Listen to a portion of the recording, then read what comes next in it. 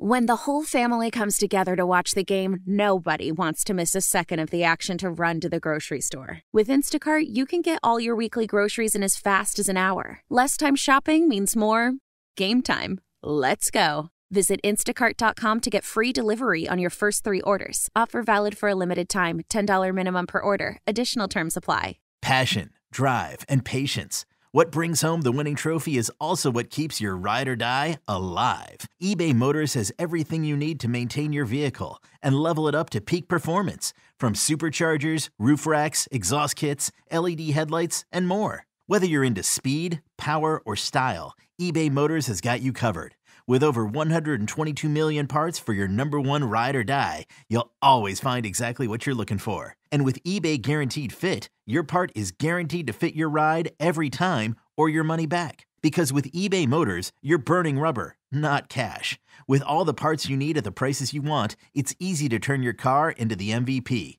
and bring home that win. Keep your ride or die alive at ebaymotors.com. Eligible items only. Exclusions apply. I'm Tim Fitzgerald at GoPowerCat.com. And I'm Michael Swain of Fog.net. This is a replay of WIBW show The Drive. Here's this week's episode on the 24/7 Sports Podcast Network. Good evening, Wildcat Jayhawk fans, and welcome to The Drive, sponsored by Briggs Auto Group. I am Tim Fitzgerald at GoPowerCat.com. The man across the studio from me is Michael Swain of Fog.net, who left town this weekend and missed Snowageddon for Farmageddon.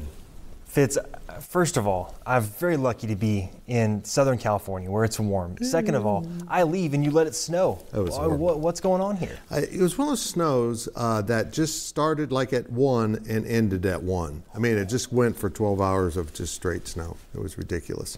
You can interact with us on social media at facebook.com/The Drive Show, on Twitter at The Drive 13, and of course, answer our weekly poll question and make your game predictions on our Twitter page. And remember, if you ever miss an episode of The Drive, you can listen to an audio-only version that will appear each Monday morning in the form of a podcast at both GoPowerCat.com and Fog.net. We start things off with our 2-minute drill. First segment of the 2-minute drill, sponsored by Vanderbilt's Your Work Boot Center. Well, Fitz, speaking of snow, K-State played Iowa State on a snow-covered field in Manhattan, but K-State lost to Iowa State 42-35. This was a bad ending to a good regular season for K-State, but Fitz, how strange was this game? I have never covered a game even remotely close to how strange this one was. Everything you know about football apparently goes out the window when the field is covered in snow. And this snow was not particularly heavy, but so persistent that it just kept piling up on the field as the game went. They couldn't really clear the field because of the playing surface underneath, and they were afraid it might freeze up. So they just kind of took blowers and blew the yard lines out and the hash marks out. It was crazy. By the end of the game, there was probably 4 inches of snow standing on the field, and guys were playing in it. And apparently, I don't know, Iowa State had better shoes. Iowa State is more snow acclimated, being in the great northlands of Iowa. I'm not sure what happened. But Kansas State looked not slower than Iowa State. It looked about 3 steps slower than Iowa State. Here's some stats from the game, stats that usually add up to a big victory. K-State had 32 first downs. Iowa State had 10. K-State ran 102 plays. I forgot to write down Iowa State's number, but I think it was 35. They ran 35 offensive plays in the entire game. Kansas State had the ball for 42 minutes, a little more than that, and Iowa State a little less than 18. But Abu Sama, the freshman running back from Iowa State, who hadn't played much this year because their first 2 running backs didn't make the trip, only carried the ball 16 times for 276 yards, averaging 17 yards a carry. They scored 6 touchdowns on 6 different scoring drives that totaled 16 plays. There were so many blown defenses by K-State, it became comical, pure comedy. I don't know if the players or the scheme or both or the footwear or there was a Farmageddon hex on the K-State defense, but it was awful. Don't blame the K-State offense. They moved the ball. They gained almost 500 yards. They kept the ball in a way that you want to keep it. And yet they got outscored by a touchdown and lost the game. Michael, it was crazy. It was absolutely insane. 42 points on 35 plays. It's insanity. It's like made-up stats, and it's almost like Fitz watching the fourth quarter. That's what I was able to catch. You watch the defense for K-State, and it looked like in Madden when you turn down like the difficulty level, and that obviously makes them slower, not react as fast. Like that's what it looked like. It was a crazy game to see, and I'm very impressed by Iowa State, but also this is a game that K-State definitely should have won. K-State finishes at 8-4. As does KU, and Kansas went into Cincinnati and blew out the Bearcats 49-16 to cement an 8-win season. Michael, how dominant was KU in this game, and how special of a season has this been for the Jayhawks? Yeah, incredibly dominant. And look, Fitz, I was a little concerned about KU. The way they came out and started that game was not great. And you think about the month that Kansas has had, going all the way back to that Oklahoma game that took so much emotional energy out of this team. And they didn't start well, but then Kobe Bryant made, I think, maybe one of the best interceptions I've seen in my time covering college football. Like a one-handed snag that was just an incredible athletic play, an incredible concentration play. And from there, KU just stepped on the gas and just went and went and went. And I think you saw Cincinnati start to quit towards the end of the game, where guys were starting to trying to start fights in the second half. And KU ended up playing their third-string quarterback, technically fourth-string, and Ben Easter's at the end of the game. So look, this is the perfect end for Kansas for a season that I think a lot of people will reflect on 5-6 years down the road as being an incredibly special one, and one that I think KU performed really well in trying circumstances, right? You imagine Jason Bean being the guy that starts most of the games for Kansas. And we go back to this time last year, Fitz, and I think the biggest offseason addition Kansas had was Jason Bean deciding to return to Kansas. I can't imagine what this season would have looked like if Jason Bean was A, playing somewhere else in college, or B, just moved on from college football overall. And he deserves a ton of credit, right? He's improved so much over his time at Kansas. He had the incredible 2 runs. He had some incredible throws on Saturday. I think he's the epitome of what I think this Lance Leipold wants this program to be. Selfless, right? He came back even though knowing he was going to be the backup.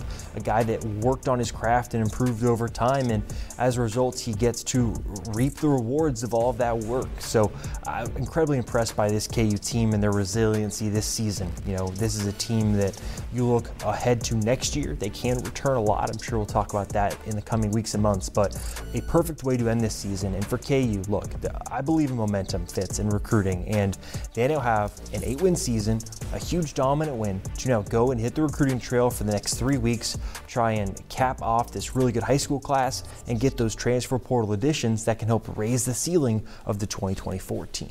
Has Cincinnati never seen the zone read? Because they look totally baffled. Where's the ball? That was crazy. Weird games. Weird. Yeah, they're a terribly coached team, too. I'm not too sure if that Satterfield hire is going to work out. Well, look at Louisville. He left Louisville, and now they're playing for the ACC championship. Huh.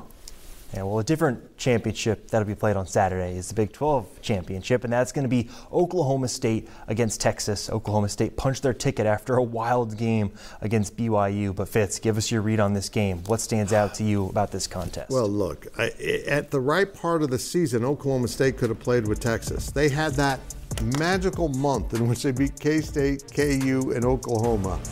And now they're not a very good football team. They lost at UCF. They barely hung out at home against BYU. Those are 2 of the worst teams in the conference. And Texas, well, Michael, Texas finally looked like Texas should look. I mean, they absolutely dominated a pretty decent team from Tech. It was absolutely put your foot on the throat and just stand there. And that's what they needed to do. And see, this is Oklahoma State's problem. Texas needs to look good. They need to look dominant. They're not just playing to win right now. They're 7th in the playoff poll. Maybe they'll move up, I don't know. But they're good enough to get into that field of 4, and they need to show it because they haven't been showing it. They let K-State hang around. They let TCU hang around. They let Iowa State hang around. All pretty good teams, but they are so talented. This is one of the most talented teams I've seen in the last 20 years in the Big 12. So, yeah, I think they belong in the field of 4. They only have 1 loss to Oklahoma. That's not a bad loss, and I think they're going to absolutely rout Oklahoma State. Just rout them. This is the type of game, right? You look at Ollie Gordon and say you need to have an iconic performance. Right. He has been so good for Oklahoma State this year, and I think you saw the times when Oklahoma State looked at its best, right? It was Ollie Gordon dominating, and this is the type of game where you need him to come out and show what he can do. I think this Texas team has a mistake in them, and maybe Ollie Gordon's the guy that can bring it out of them. But I agree with you, Fitz. This Texas team played to their potential against Texas Tech, and you look at this game and say, it's going to have to look similar to that Oklahoma game, right, where Texas lost, where they lost the turnover battle, they made some mistakes in key moments, and that's how Oklahoma was able to win. That, for me, is the pathway for Oklahoma State to win this game. Yep. But, Fitz, I think you're right. Texas is not going to come out here and have a lackadaisical performance. They know if they win and dominate, there's a strong chance they might make the college football playoff, considering the other games that are going to happen around the country. This is a fascinating matchup because nobody has ran on Texas this year. That run defense is incredible, and Ollie Gordon's incredible. I have a feeling that Texas run defense is going to win. We'll see. Now, a quick look at our poll question results. Poll questions are brought to you by Midland Exteriors. Love the home you live in. Call today for a free estimate. All right, Fitz. Last week's question was, has the Big 12 handled the confusion around the Big 12 title tiebreakers well? And unsurprisingly, the correct answer was also what the fans decided, which was no. And that got 95% of the vote. You know what I've learned here? We have 5% of Oklahoma State fans watching this show. That's what I learned from this. Here's this week's question. Who wins the Big 12 title game? Boy, that's a complex one. A, Oklahoma State. B, Texas. Vote on our Twitter page at TheDrive13. All right, that will do it for this half of the 2-minute drill, but we'll be right back with more on KU and K-State on The Drive.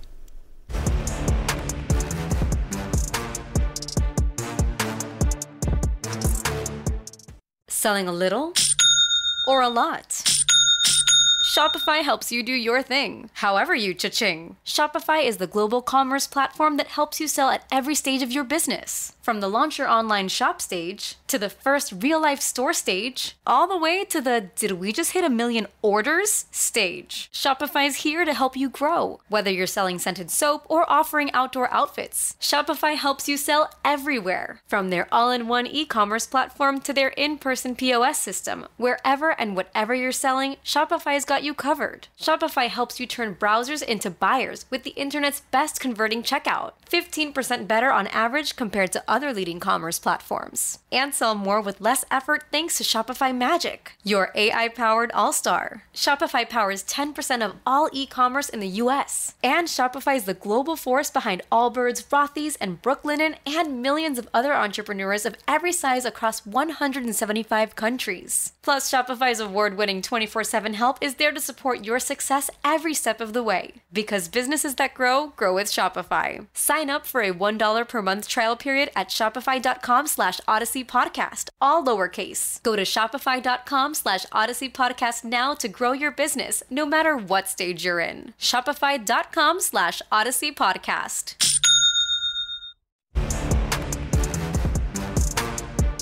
Welcome back to The Drive, fueled by BriggsAuto.com. Welcome back as we continue our 2-minute drill, and the lesson that if you wear a black shirt, wear something more contrast to it. Looks like I'm a ninja with this shirt on. Anyhow, this segment of the 2-minute drill is sponsored by Copeland Insurance Agency, part of your community for more than 60 years. All right, Fitz, K-State basketball went to the Bahamas, I'm jealous, and beat Providence before losing to Miami with former Wildcat Nigel Pack leading the way in the finals. Fitz, was this another loss to a talented team, or are there reasons to be concerned about K-State? Yeah, a little bit of both, actually. And it's early in the season. And Jerome Tang might have bitten off a little bit much for his team, especially since, Naquan Tomlin is still not with them. It looks like they're progressing to maybe a December return. They've got another injury out there that is a problem for them with Quez Glover, one of their backups. They get to the Miami game, and they were shorthanded. They had to play without Day-Day Ames, who was suspended for getting hit in the face. Don't ask. And then they just looked completely outmanned. Plus, Nigel Pack became Nigel Pack. This guy had been shooting 25% from three this year, but we know that isn't who he is. And he absolutely lit up K-State. I think he ended up 7 of 12 and hit one of those absurd ones that Nigel Pack can hit. Miami's really good. They're long and athletic. They're like a better version of that USC team we saw to play K-State out in Las Vegas. And this is going to be an issue, and Naquan will answer some of that for them, but not probably enough. They've got a long ways to go. They're still piecing it together, and they'll find their way. But I don't think we're going to see a repeat of the magic of last season.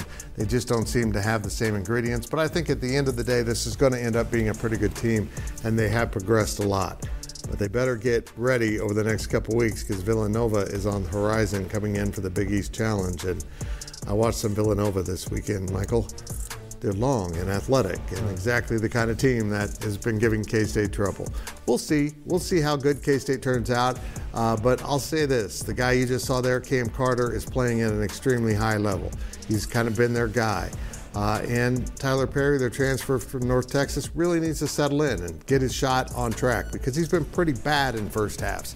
He ends up the game with, double figures and good-looking stats, but he misses a lot of shots when the game's in doubt in the first half. They have progress to make. I think Jerome Tang and his staff will get them there, but how far down the road there is the question. How good will this team be? Well, we're going to find out. Yeah, it's always going to be a challenge, right? When you lose star power like K-State lost, right, and you have to find different ways to replace that. And it's going to take time. And I think you're right, Fitz. I think these marks along the way, Villanova being one that's coming up, are going to be really huge benchmarks, I think, in learning experiences for a team that really does need to gel before January comes around. Yep. I mean, they only have a couple guys that played significant minutes back. So they really are reinventing almost like they did the year prior. KU basketball went 2-1 in the Maui Invitational, which wasn't in Maui. I don't understand.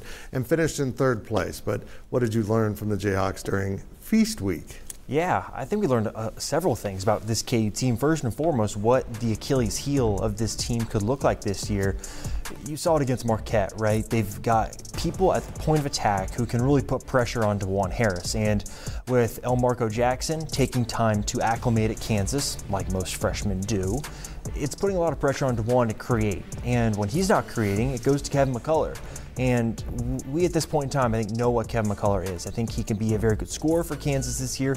He can create a lot of assists for Kansas this year, but when he handles the ball at such a high volume against a high-pressure defense like Marquette was, it's going to create a situation where mistakes are going to happen. And I think as a result, you saw KU get sped up because DeJuan Harris wasn't controlling the pace of the game.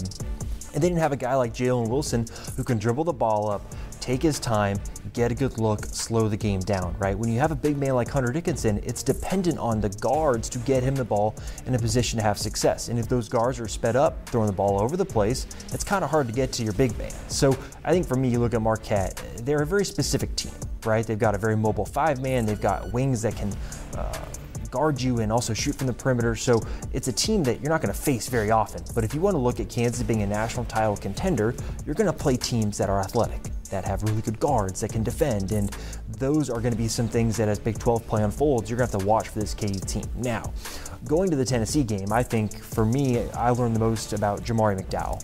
KU is still trying to find who the best fifth player is with those starting four guys. And Jamari McDowell, for my money, looked like the guy that fits the best with those players. We've seen Bill Self do it in the past, right? Landon Lucas was plugged into a team and helped bring out the best of those perimeter players. And for me, I look at what Jamari McDowell does. He's readily available to catch the ball. He wants to shoot. He wants to bring effort and energy and rebound and just do his job. That's exactly what you need when you know what you're getting from those other four players. So learned a lot about Kansas during Feast Week. We'll learn a lot more when UConn comes to town this weekend. I dig that court. I like that court a lot. That was pretty. And now we step out of bounds. Out of Bounds is brought to you by Dara's Corner Market. We love local, and we are local for you. Fitz, I really want to get your opinion on this because I think it's really interesting. Oregon State's Jonathan Smith was the head coach at his alma mater, where he was a star quarterback. This weekend, he left Corvallis to take the Michigan State head coaching vacancy. Fitz, does this show how backwards college football is getting with realignment? Yeah, because Oregon State's a better program as of now. They don't have the history, but he had it going pretty good there at his alma mater. And it became untenable for him to stay there because they're not going to be Power 5. Now, it still needs to be played out how the Pac-12 will become the Pac-2 for a while, and it is keeping the name, but they're going to eventually expand or merge. We'll find out what that plan is. But they are stepping back in kind of the pecking order of college football.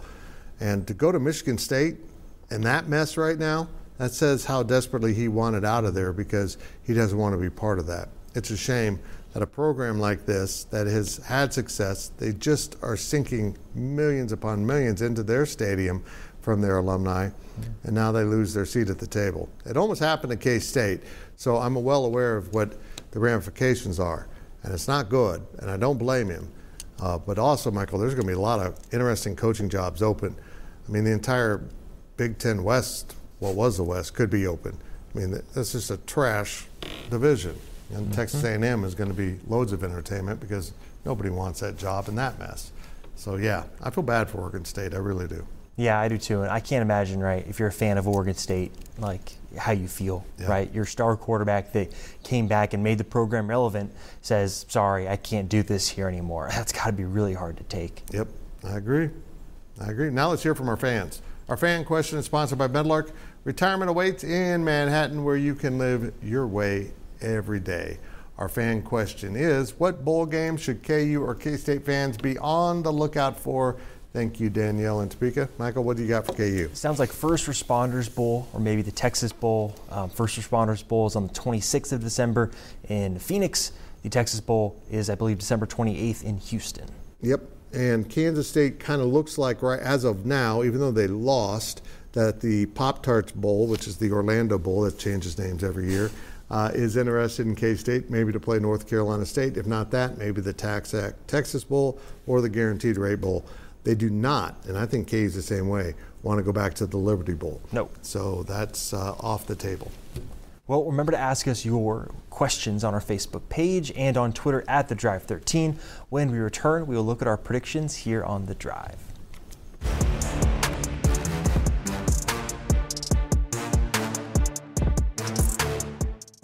The NFL regular season is wrapping up, but there's still time to get in on the action with FanDuel, America's #1 sportsbook. Right now, new customers get $150 in bonus bets guaranteed when you place a $5 bet. That's $150 in bonus bets, win or lose. The app is so easy to use, and there are so many different ways to bet, like live same-game parlays. Find bets in the new Explore tab. Make a parlay in the Parlay Hub, the best way to find popular parlays, and more. So visit FanDuel.com/247 and make your first bet a layup. FanDuel, official partner of the NFL.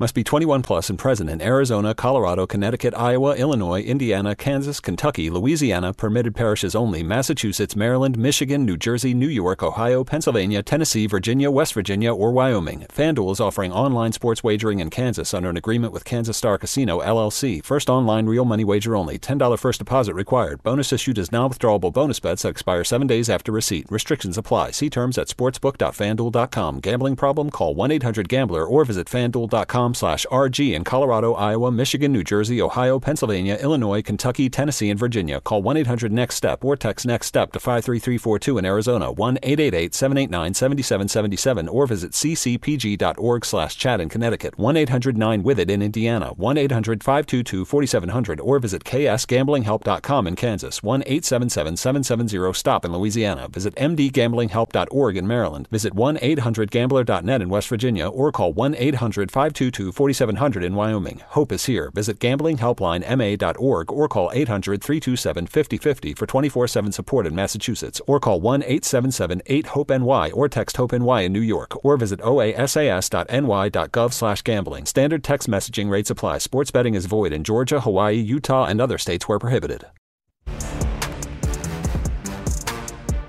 Welcome back to The Drive, fueled by BriggsAuto.com. It's time to head down the home stretch of this week's show. And now let's take a look at our predictions. Predictions are brought to you by Kites, meeting your friends at Kites since 1954. Remember to make your weekly predictions on our Twitter page at The Drive 13. Last week's results. Everyone went 2-1 except for one person. We're not going to name who that was. Oh, Fitz. Very close race, though, this year. As we get to, kind of the holiday break coming up, we got a competition. And now let's see what we're going to do this week. We got 3 championship games, on our picks. Oklahoma State is a 13.5-point dog to Texas. Does Texas win by 2 touchdowns or more? I think they do, Fitz. Yeah. I think Michael we would both take them at about 21. I think so. It's going to get ugly. Yeah. Next up, let's see what the ACC's got cooking. Yeah. Florida State plays Louisville. Remember, Florida State, Jordan Travis, the quarterback, is not playing. Florida State still, though, is favored by 4.5 points. I'm taking Louisville. Give me the points. Who are you taking, Fitz? I will take Florida State. Keep in mind, Florida State barely beat its rival Florida on Saturday, and Louisville lost to its rival Kentucky. Those were 2 mid-level SEC teams. That's all you need to know about the ACC. And our last game of the week is the Pac-12. This is a dandy. Oregon and Washington, but Oregon is a shocking 9.5-point favorite.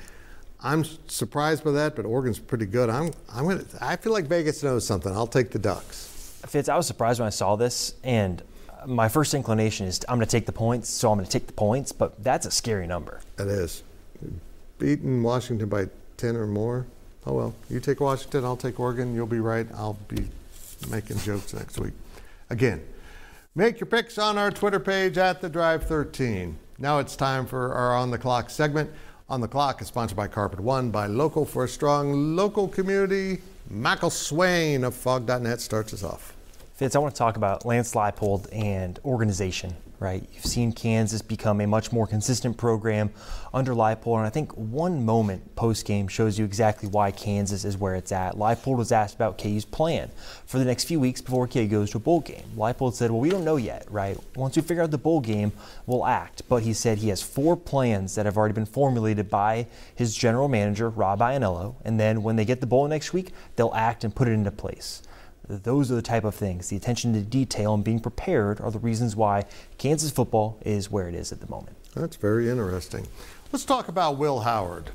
If you watch the game, Will played as well as I think you could expect someone to play in those kind of conditions, particularly for a passing quarterback. But he didn't run quite the way you would expect either. But I'll say this, Will was a warrior throughout this season. Did he play well all the time? No.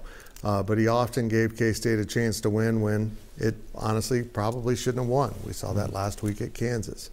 But I think Will Howard just played his last football game for Kansas State. Maybe not his last college game, as we're hearing talk of the transfer portal. But Will Howard's been a really good quarterback for K-State, but the Avery Johnson era is apparently here. That's it for this week's edition of The Drive. We'll see you next week and all week on social media. With Blue Link Plus, you can access your Hyundai Tucson Limited remotely. Doors unlocked, temperature set, lost car found. There it is. Get complimentary class-leading Blue Link Plus. Call 562-314-4603 for complete details.